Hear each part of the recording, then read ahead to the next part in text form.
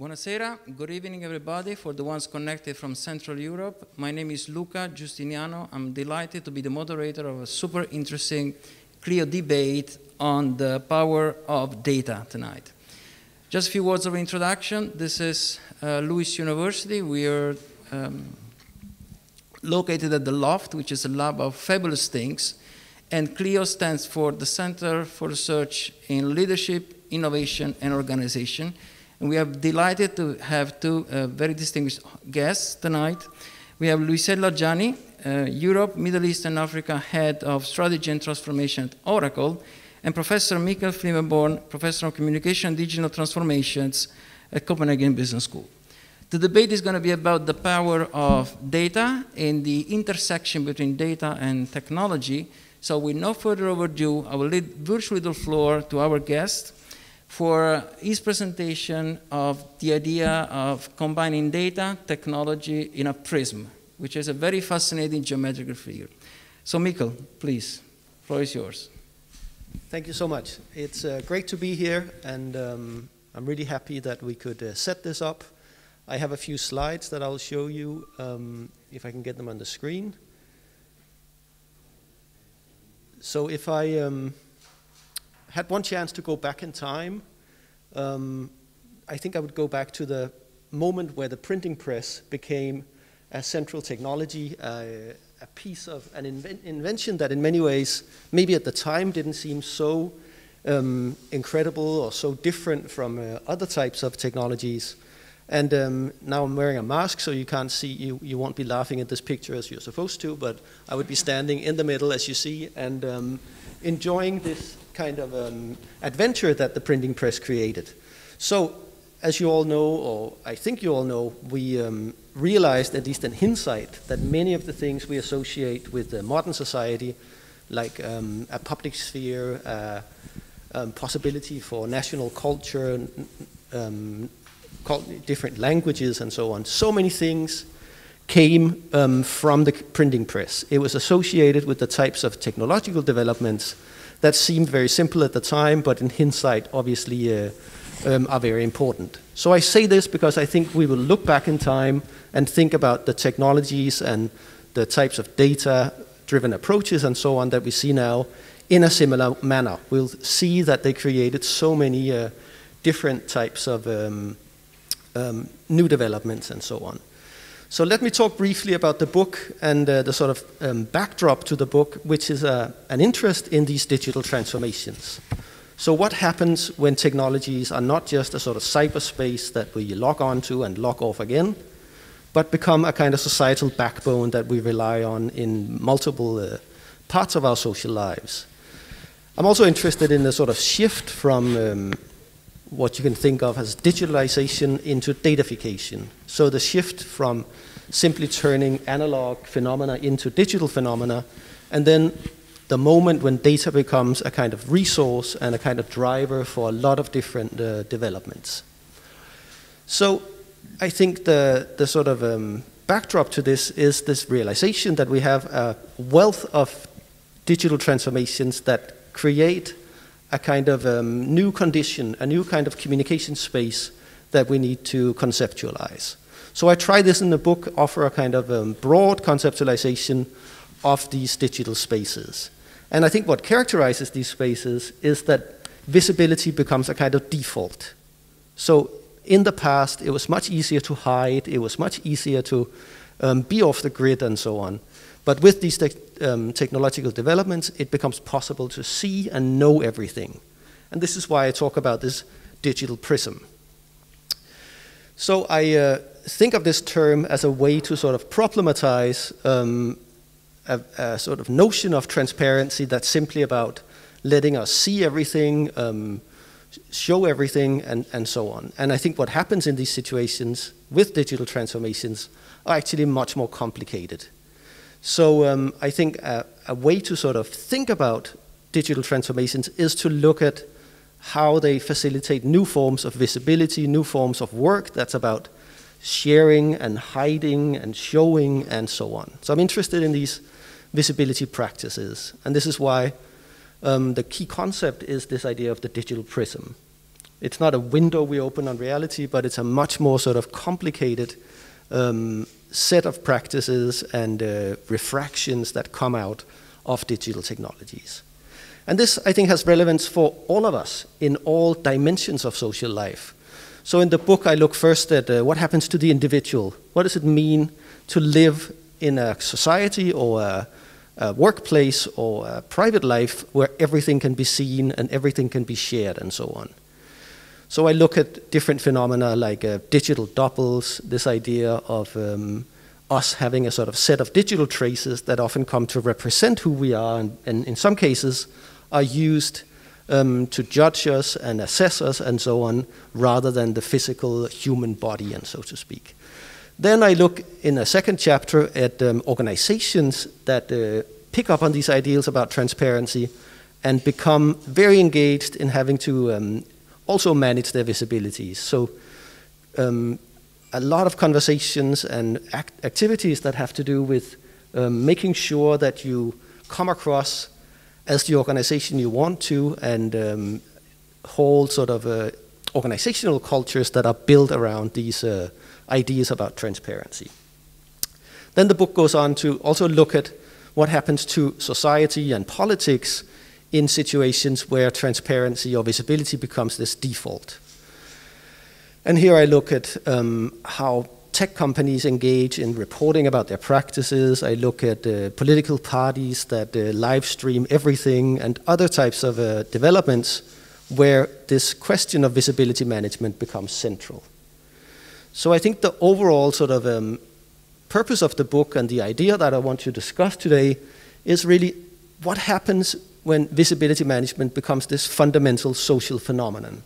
A phenomenon that's both about recognition, so knowing who we are and showing who we are and so on, but also a matter of control, that we are in new ways made visible and asked, or sort of more or less forced to live in these digital spaces that are really can be stored and reproduced and datafied in so many different ways. So in thinking about this, I also draw on my colleagues, Kalinikos and Alaimo, who are in this room, and they talk about this apparatus of data, technologies, and algorithms, and this is exactly the kind of framing that I think we should be looking for. So how are these technological developments that we also see as a result of the pandemic and so on, creating these new conditions for the lives of individuals, for organizations, and for societies? So I think I will stop here, and I think these are important questions because right now we're obviously focused on these big tech companies and the role they play and so on. But I think once they also become more like normal companies and maybe lose some of their glamour, as this artwork from an artist called I can't remember his name, but this is a really cool piece, I think, and the next one is also interesting. It shows us, the kinds of developments that come when companies that at some point seem impossible to challenge and so on also become more like normal companies, and the techniques they use and so on start to seep into other parts of our societies. So I will stop here and hand it over to you again.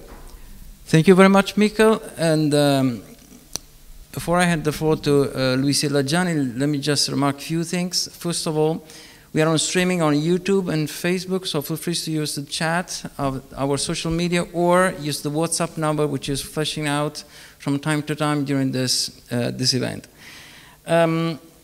Second, with Christina Laimon and Yannis Kaldinikos, our colleagues and CLIO members who facilitated this event tonight, we often discuss about technology. We have been studying technologies for years and years, and now it seems that everything is kicking back, saying, oh, now it's the real deal with all this invasion of technology, data, datafication, as you name it, techno-stress, and related. But I wanted to underline a quote from your book that really impressed me. You said at a point, many people are concerned about the unchecked powers of tech giants and the hidden operations of big data and algorithms.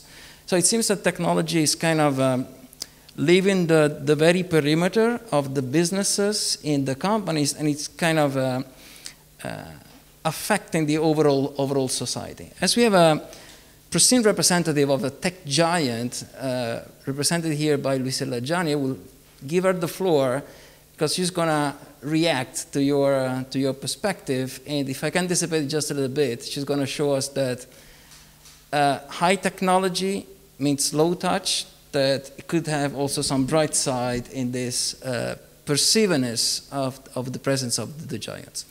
Luisella Giani, the floor is virtually yours. Thanks for being with us tonight.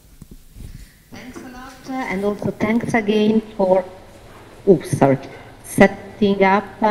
Can you hear me properly? Just give me a sign or tell me if you can hear me. We can hear you and we also see your slides. Let me start this, and again, thanks for having me today, and thanks also for setting up this virtually. You know, I was planning to be present, but it was a bit challenging today, so thanks a lot also to everyone that is making this possible.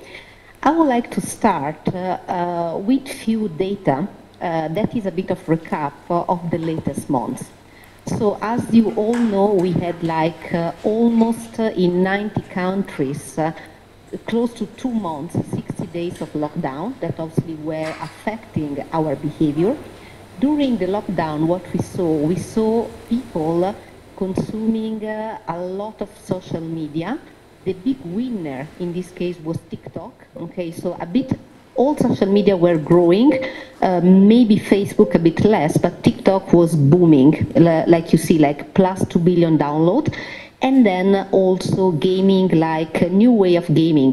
Probably every one of you was reading news about the Fortnite concert done by Scott Travis. This was really important. Why? Because it was almost the first time that we had a concert done in virtual reality.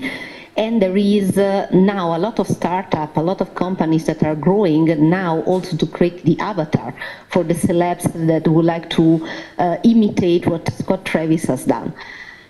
Interesting enough for me, you know, this is not only for what we call the B2C market, also in B2B, customers truly think that manufacturers should use much more technology, also being mobile first. Something else, again, really interesting, that this is, you know, this title is an article from the MIT that they were running a study. Again, what happened during the latest few months, many companies, they saw an increase close to 40% of usage of chatbot and digital assistant to perform different activities, from service, but also to requests related to sales and marketing. Then another data extremely interesting, another survey, increase of plus 90% and plus 120% using online and mobile to do activities related to research and evaluate, also in the buying cycle. This is what I do like the most, okay? This is a study that was done for US, but I think is comparable also to Europe. They analyzed the growing of e-commerce, so in the latest 10 years versus the 8 weeks of the lockdown. So you see the increase of 10 years is comparable to what we saw in 8 weeks.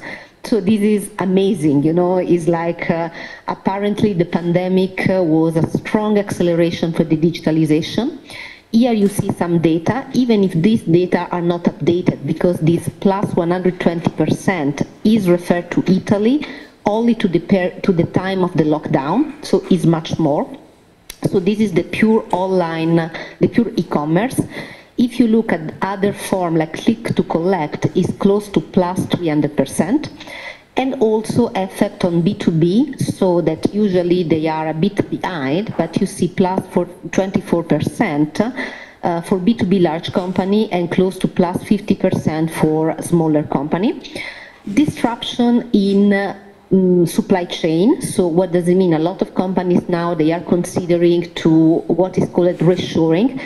so not having any more global supply chain, but also to consider regional option. All of us, we started working from home, so this is not really smart working, it's more home working.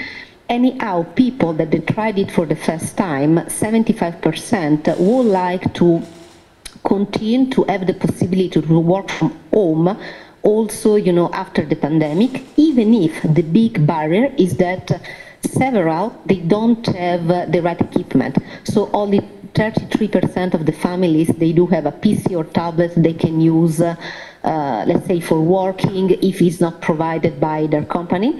This data is from Italy, but I was talking with some other colleagues in other countries in Europe, and you know, you will be surprised that in other countries it's similar.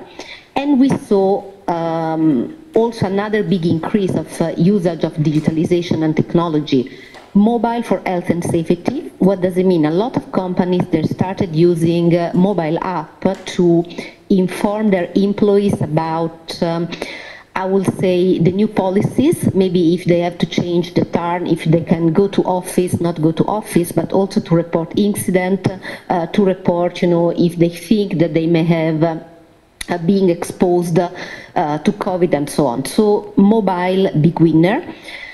Funny enough, you know, here it's not in this slide, but we were running also a survey on over 12,000 people in 11 countries, also in Italy, about their mental health. Okay, and the question was a set of different questions. I mean, first result is that people are really stressed out. So the majority of people consider this year the most stressful year in their life.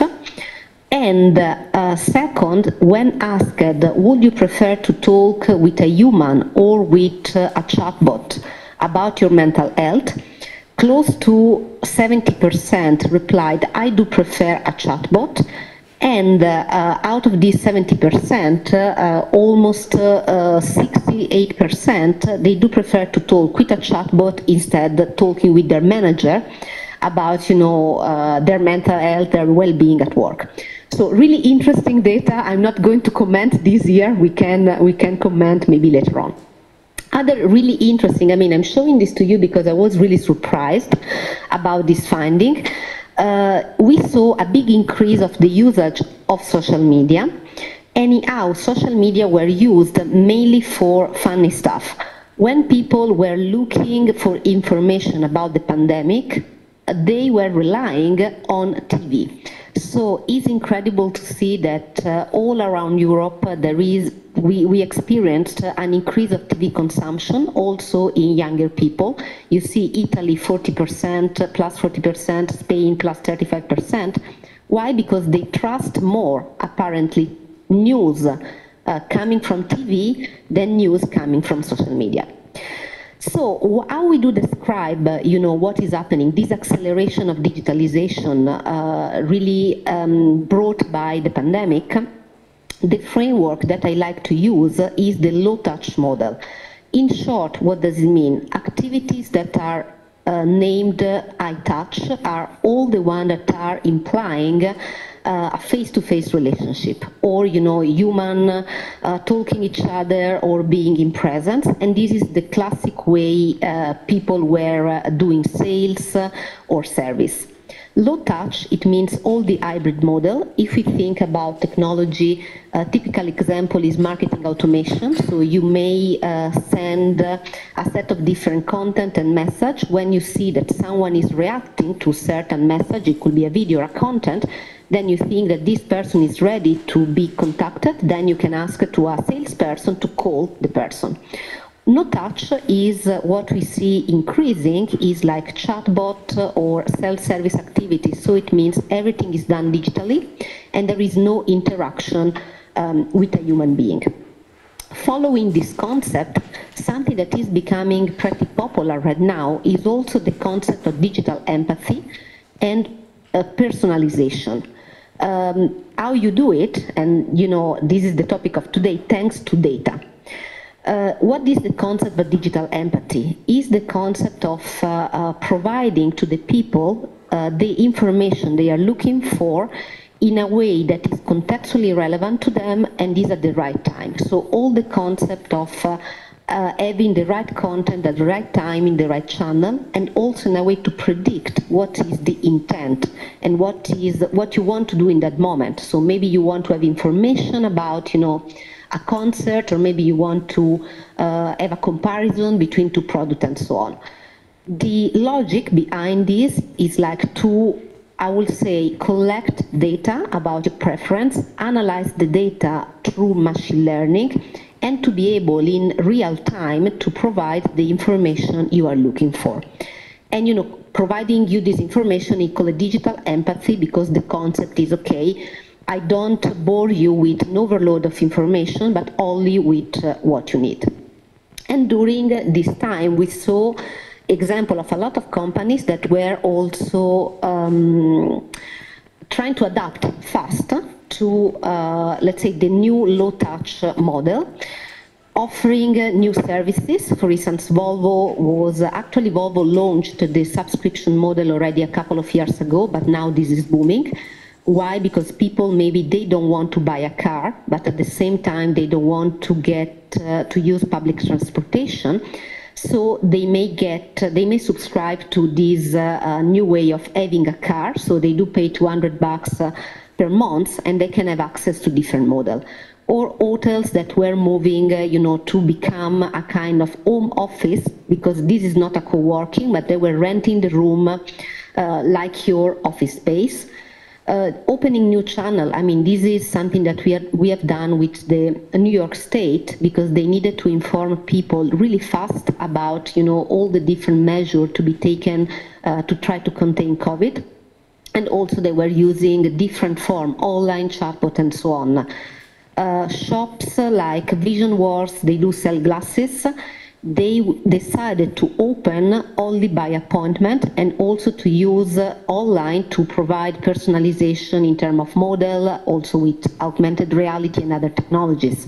Or, also Motorola, that was also offering some of the option and accelerating what they were already doing, that was mainly having front office and back office integrated. As I was mentioning before, conversational assistant in the form of voice bot and chat bot, they saw an absolutely big increase.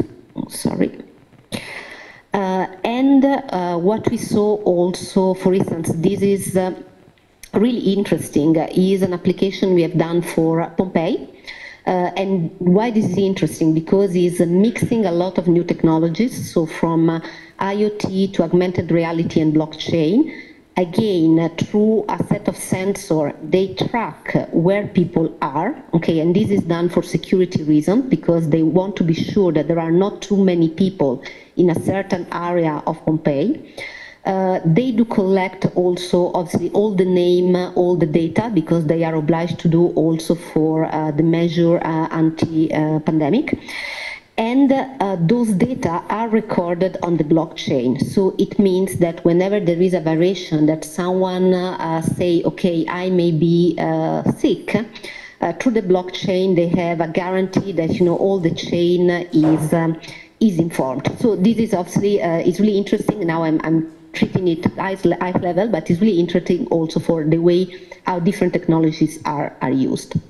So, a summary of what we do see happening now. We do see that the low touch is touching all the different sides of the business, so from marketing and branding, so artificial intelligence and the concept of digital empathy, to predict the micro moment and to offer real time in, let's say, the preferred channel a certain personalized content.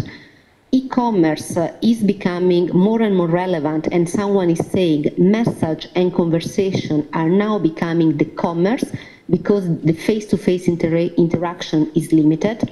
We do see new models like subscription, but also home delivery of everything. So we are getting used to simply buy on e-commerce and be delivered at home, whatever. Contactless and cashless in terms of payment are, as a consequence, becoming more popular. Everyone is rethinking the concept of omni-channel, also giving more space and more importance to the digital part of the omni-channel. caring about your customer, caring about your employee. So the concept of caring is becoming more relevant and in a way substituting a bit the concept of service, also as a way of having a new way of loyalty. And then, you know, something else that we notice is that there is a kind of blending of our private and work identity. This is a forced blending. And we are discovering, in a way, the smart working also considered as a choice. Okay, right now we are all in home working, and you know, the next step will be, okay, can we really decide when work from home and when instead work from office? So, thanks a lot. Well, thank you very much, Luisella, Giani, for this super rich window opening on the world of data and related technology.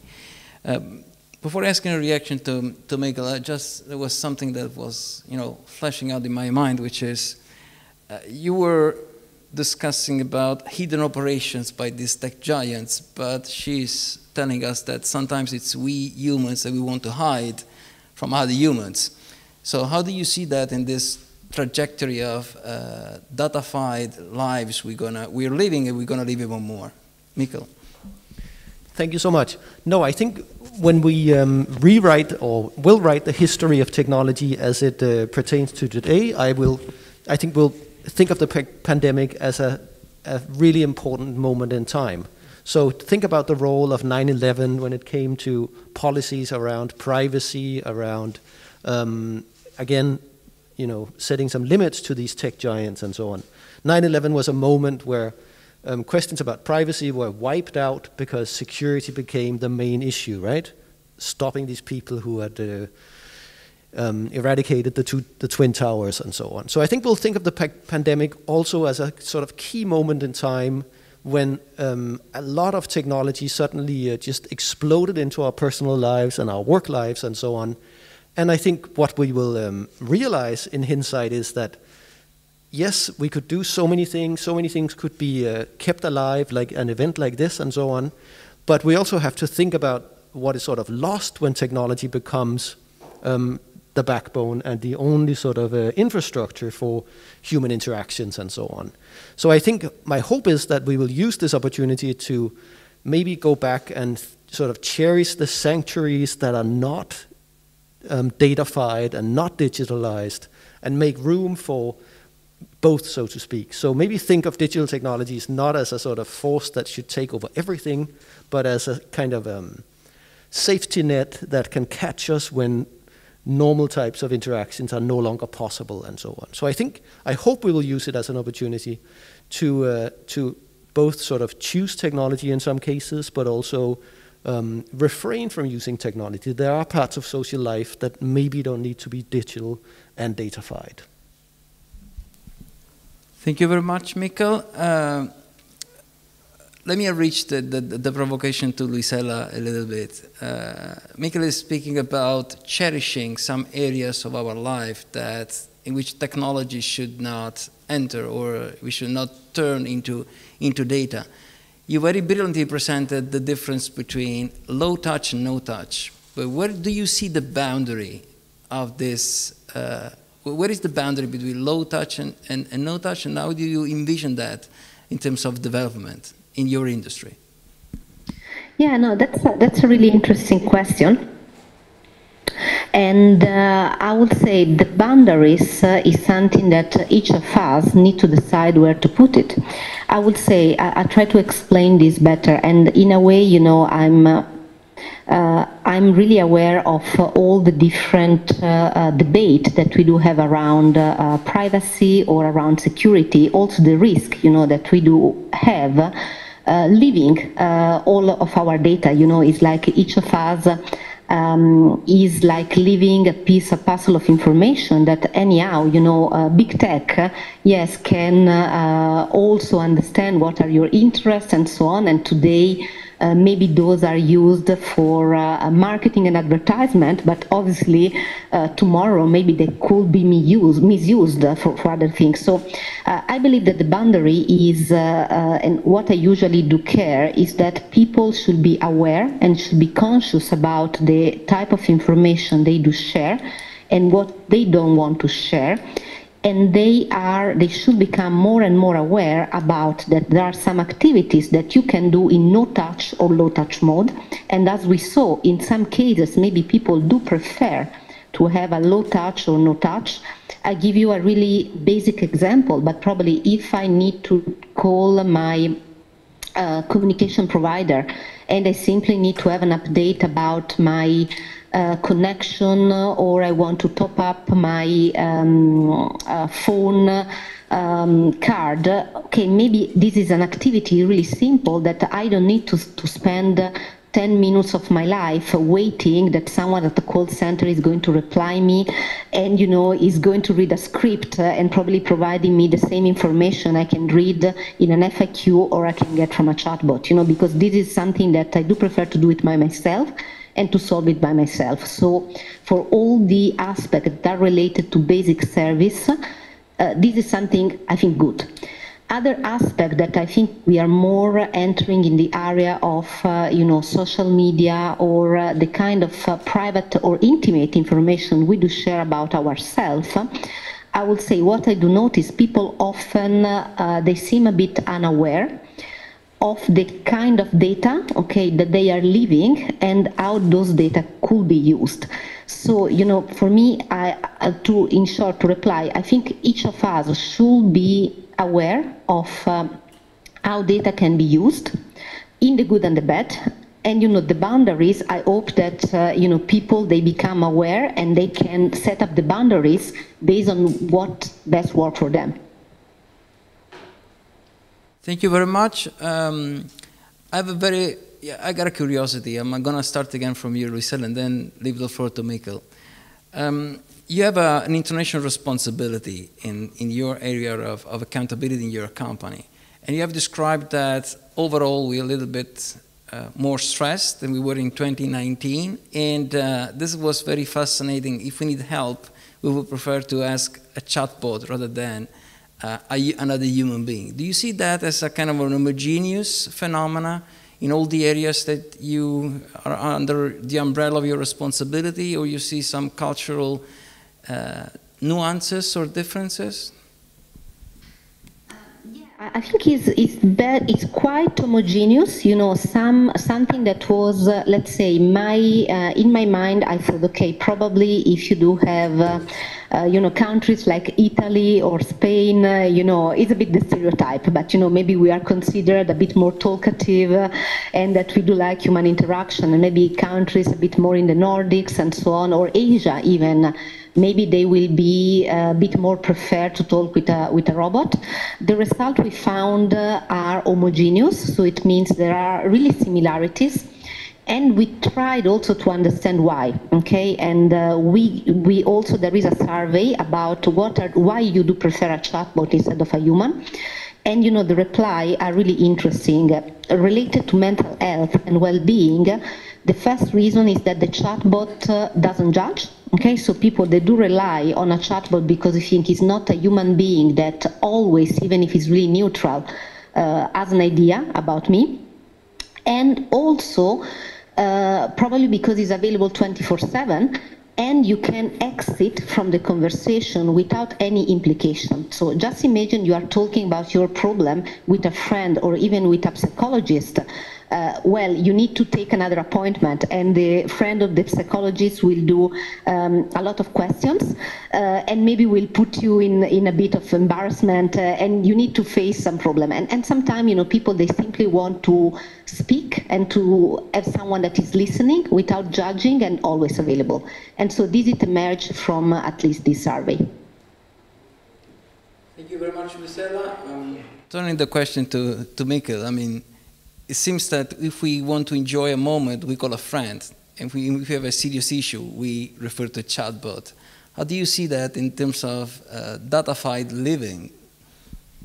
Thank you. So I certainly think we need to have a focus on human choice. I mean, in many ways, these technological developments are happening because people want these smart solutions. They want ease of access and so on.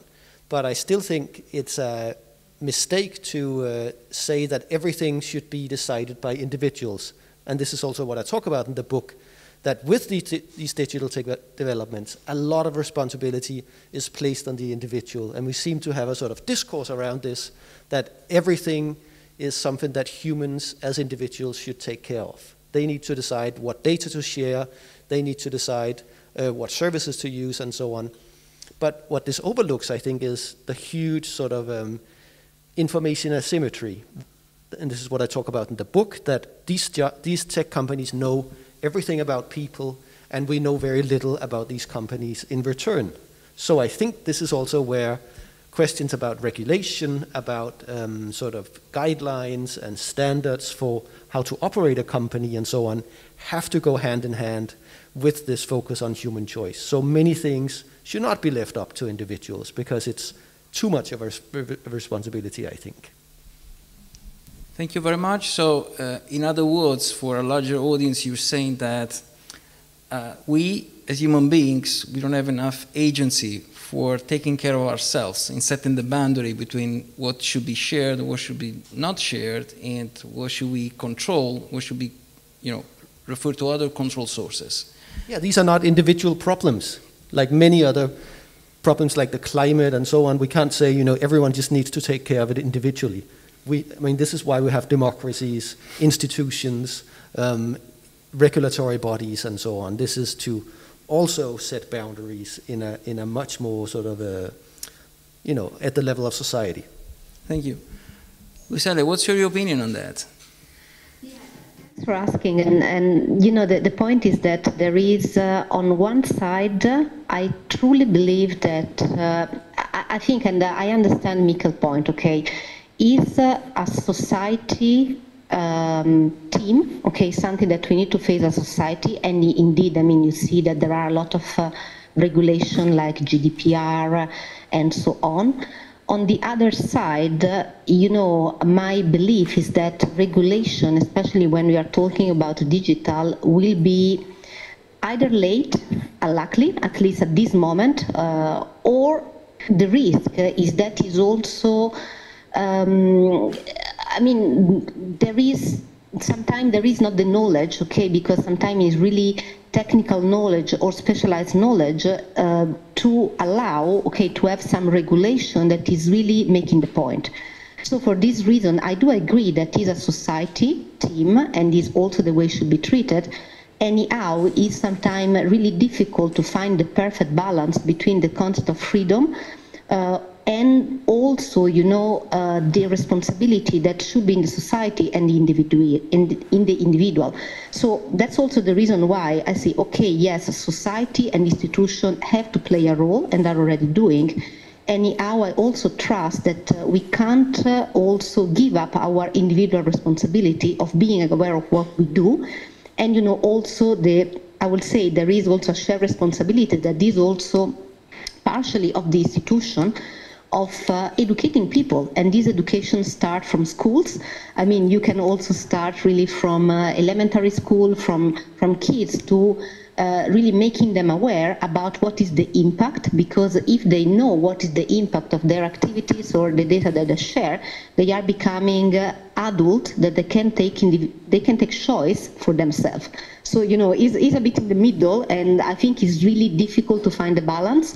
And in a way, we are learning by doing, because if you think it's the first time in the human history that we do have this kind of technologies, also, if you think about social media, that may have an impact on millions of people, is something that we never experienced, and so sometimes it's good, to understand both sides, and difficult to find the perfect balance still.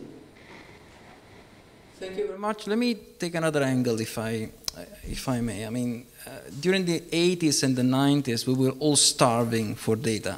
Today, I recall a quote from William Deming, who said, "Without data, you're just a person with an opinion."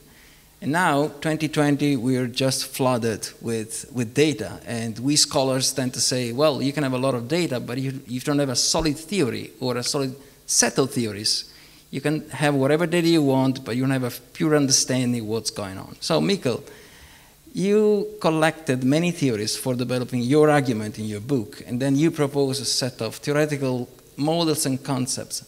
In a nutshell, what's your theory about this flooding of data which is overwhelming us, and how can we, still defend our humaneness in being so much infused and exposed to technology?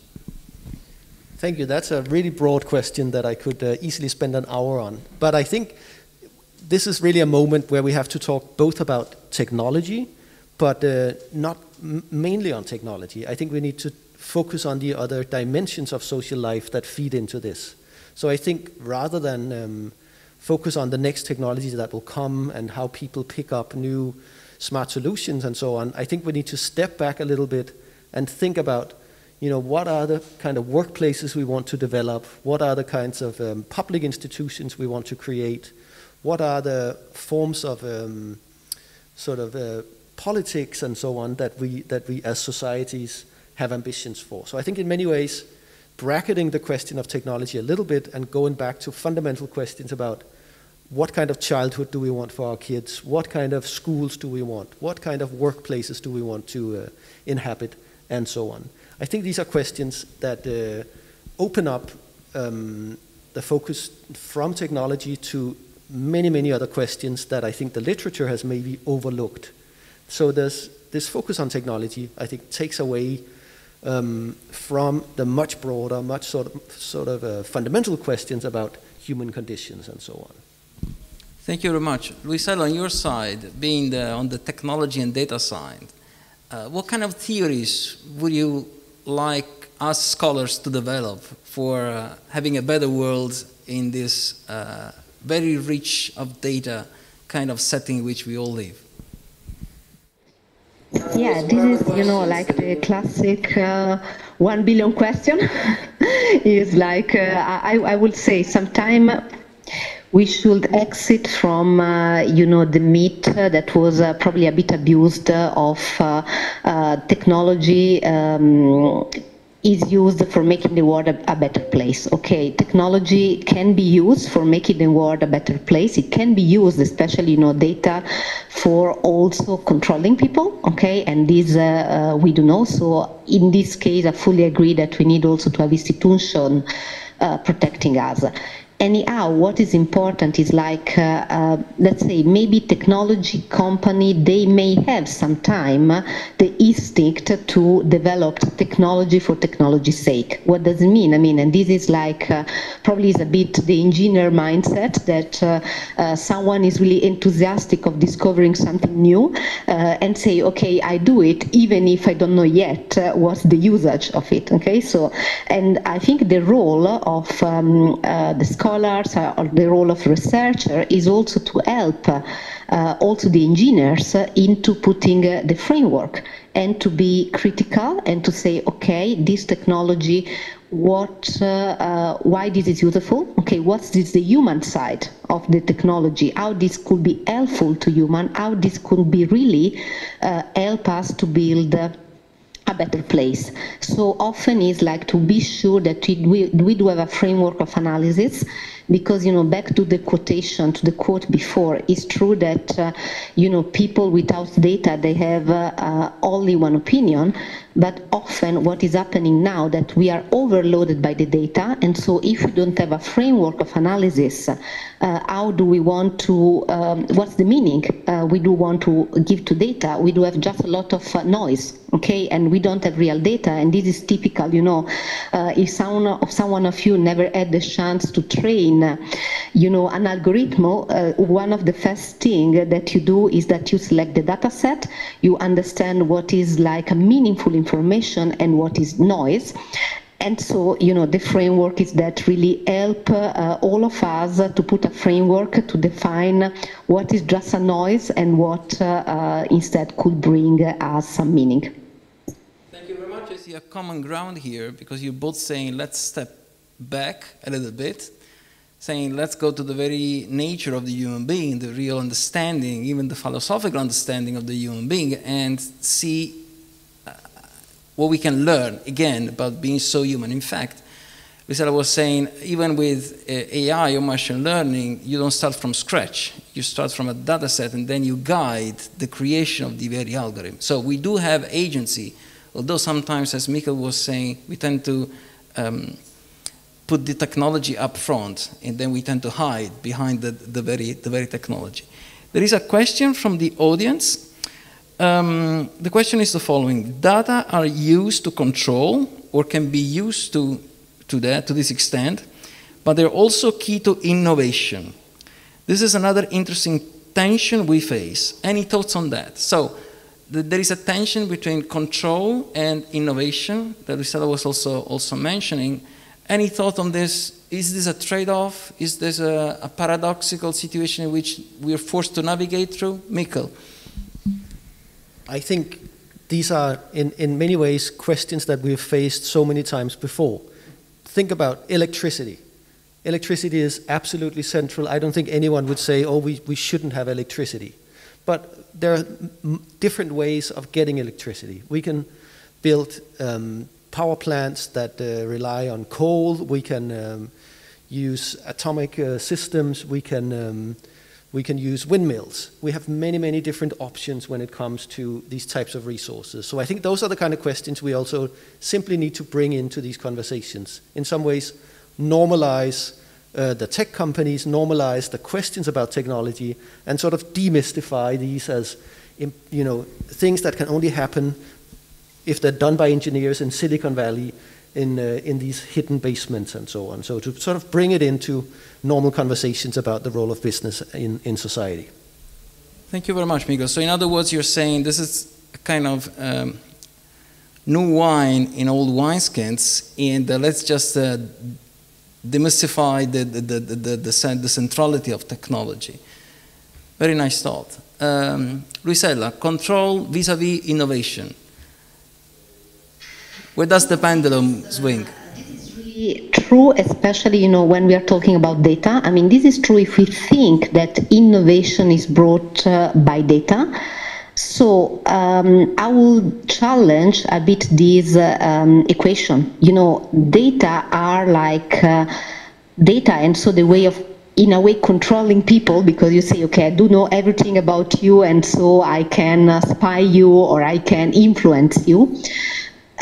Is partially true. Innovation is starting, when we think about technology, is starting from many different other places. It doesn't mean that if I decide to have something that is based on, for instance, virtual reality, augmented reality, it doesn't mean that this is only related to data. Okay, there are a lot of different other technologies. For instance, there is a startup we are working with that is like doing a kind of we call predictive maintenance, but listening to the machinery. So because a machine that is does do a different sound, you can understand that maybe will be broken in 2 weeks. Okay, so and this doesn't require innovation that is like going into the control phase. There are, I think, a lot of different nuances, and sometimes is really easy. I think it's an easy and sometimes demagogic point to say how okay they are collecting data about us, they are spying about us, and so on. So this is, I think, a first equation that we need to again demystify. There is for sure, is always to find the right balance, and also I would like to put it back the responsibility on the human beings, because it's not the data that are wrong or the data that are evil or the tech that is evil. It's the usage that you may do. And even sometimes there is a lot of myth about again, if you do train a data set and an algorithm, now we do have all this debate about bias that you may have in an algorithm. Why? Because people were, the classic one is related to HR. Because, it was, a really famous company that was releasing this machine learning algorithm that was supposed to select the best candidate for a certain role. And after running it, they discovered, oh, you know what? I mean, this algorithm is selecting, the classic stereotype, I don't know, white man with a Stanford degree and so on. Why? This is really simple, because this algorithm was trained by a data set, that the data set is not about the data scientist, it's not the data scientist's fault, but he was like analyzing historical data. Obviously, historically, because our society is still biased, it resulted that the candidate selected for that specific role, let's say for being an engineer, was like a white man with a degree at Stanford. So is not the algorithm, so is again the human, and is the bias that we do have as a society.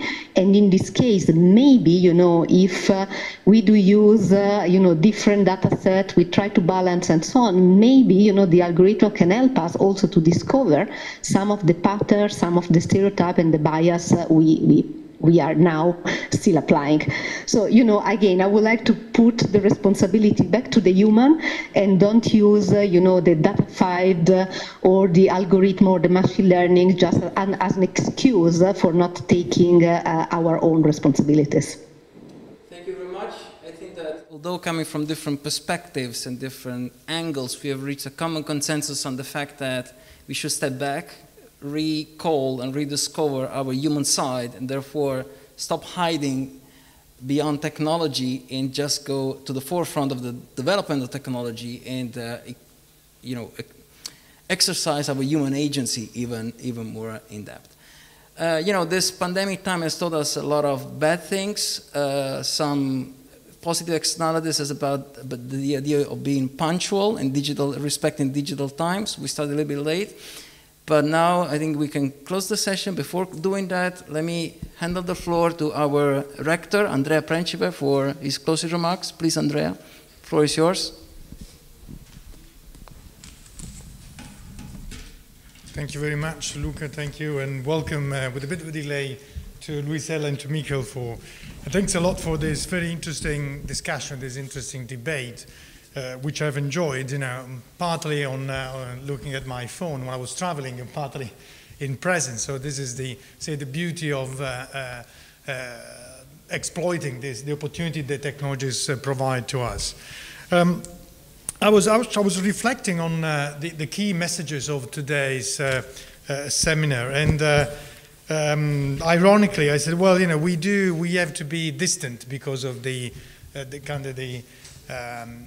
rules that several governments, including the Italian ones, have imposed to us. But I do see that there is a lot of proximity from a cultural viewpoint, as Luca was mentioning more than once. There's an interesting convergence between what Luisella was mentioning, and Luisella comes from industry, and what Mikkel was saying, who's an academic. So there's a very much convergence, although I do see, and I'm glad about it, there are the perspectives are pretty much complementary. So I do think that it's important to which is very much the kind of Lewis approach to pit academic vis-a-vis against, say, in inverted commas, of course, representative of the real world, so from industry or the professional community, but at the same time maintain the independence on the autonomous role of the different actors who are actually, although again they think about and they are focused on the same topic, data in this specific seminar, they may develop different and or complementary perspective. Let me underline a couple of things, couple of messages that I'd like to that I picked while you were discussing. The first is the question that Luca raised about data as boundaries, which was picked up by both Luisella and Mikkel again. This is a very fundamental question. I remember what Luisella mentioned, and this was echoed by Mikkel, and Luisella mentioned, well, it is down to us to understand where we can place the boundary and the extent to which we'd like to, say, trust more digitalization in our own lives vis-a-vis maintain a kind of privacy. And this reminded me of an interesting point made by Luciano Floridi in a couple of months ago. And Luciano is a philosopher, and he comes from the theory of information. He has this idea. It basically divides history in three main blocks. The prehistoric times, the historic times when history actually started, and what Luciano says is that basically now we're moving into the hyperhistorical times, and the two defining moments that again split, say the history of human beings in these three large eras, have to do with the way we transmit memory. And this is what Mikkel was saying at the beginning of the seminar. So the first defining moment was when we started transmitting our memories by writing up things. And whereas the second defining moment is when we have started transmitting memories using digital technologies. And this is extremely important in the light or in respect or in relation to what we've been discussing today. So which is the boundaries? And what Luciano says, I'm going to second, this is really a defining moment, because we are the generation, okay, that we understands what it means to live in an analogic time, and what it means to live and to operate, to work, to entertain in digital times.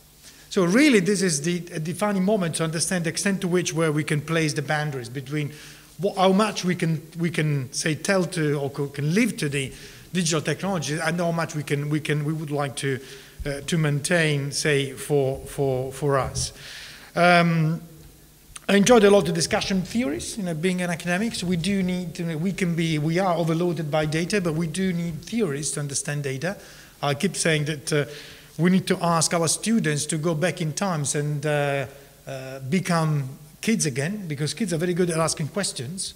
We're not, and probably we should do it. We should do it again, and that's why I would like to our mantra at Lewis is students as scholar. I would like to offer students the tools that we researchers have to develop to formulate questions. Don't forget that good researchers are those who formulate better questions, as opposed to those who can find answers to the questions. Third and last but not least, I heard this interesting discussion about data and innovation, and as you know, until a few years ago, I was doing some research on innovation, and I have to say that data are extremely important for innovation. But as was clear from the discussion, there's always an act of discovery by human beings. I like the fact that Luca underlined more than once the importance of human agency. This is fundamental. You can be overloaded by data again, but you need, that aha moment that only human beings, at least now, and I hope for the next few years and decades or centuries, only human beings can produce. So let him wind up by thanking again, Luisella, Mikkel, and Luca for the fantastic moderation and the great discussion we had. Thanks to Christina and thanks to Gianni for bringing Mikkel over to Luis and researching Luis on digital things, just to borrow what Christina has been saying for a while. And so is Giannis is alive and kicking, let me say. So again, thanks again, and have a good night. Bye-bye. Thank you. Thank you.